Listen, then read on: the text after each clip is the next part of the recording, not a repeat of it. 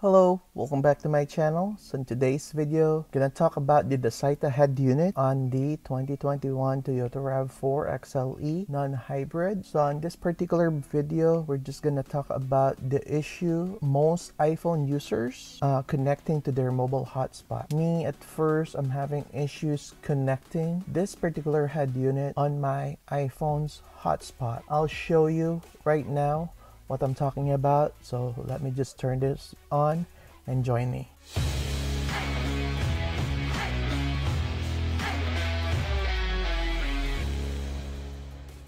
Alright, so the device or the head unit is starting up now, and let's wait for it.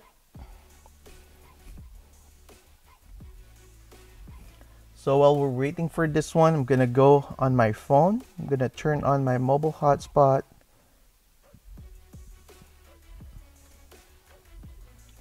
And I'm going to go to Wi-Fi in here. And my network name or the mobile hotspot is forgedgarage.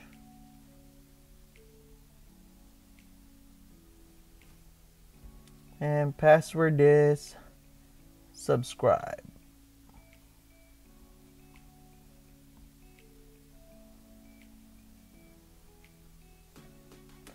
So with this one, it will try to connect. It will show wrong password.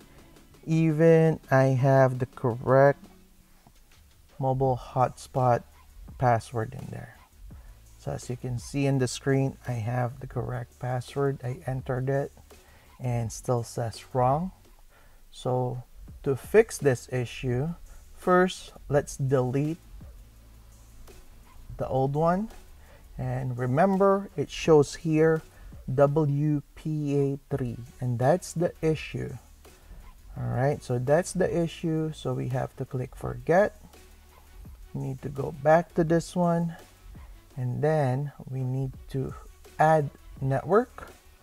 So we need to manually enter the name, the SSID name, which is the network name. This is forgedgarage.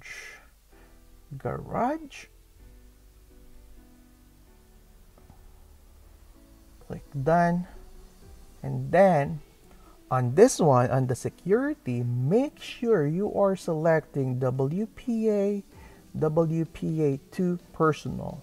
Do not select anything else, just WPA-2 Personal, and you need to enter the password because the Dasaita head unit is not compatible with the WPA-3, which is the personal hotspot of the iPhone is defaulting to.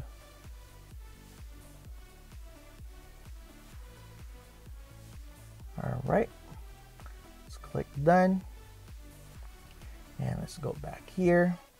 So you see here, it should show WPA-2 now, and it says we are connected. So let's try this one out. Let's go to YouTube and let's just search my page here, and there you go. So you can see here it's very quick. If you haven't watched my latest video, make sure you watch this. If you want to join the giveaway, just watch the instructions. It's gonna be in there. But yeah, so this is the way to fix that particular issue on this one. So yeah, so as you see here, again, it's working properly, flawlessly. I never have issue working on this one or using this particular hotspot. Again, this is only affecting mostly iPhone users because it's defaulting to WPA-3 Personal. So if you have an Android phone, you might have this issue if it's on the WPA-3 profile or the security for the hotspot. So, but other than that, basically, that's it. If you find this video helpful, please consider subscribing. Thank you for watching.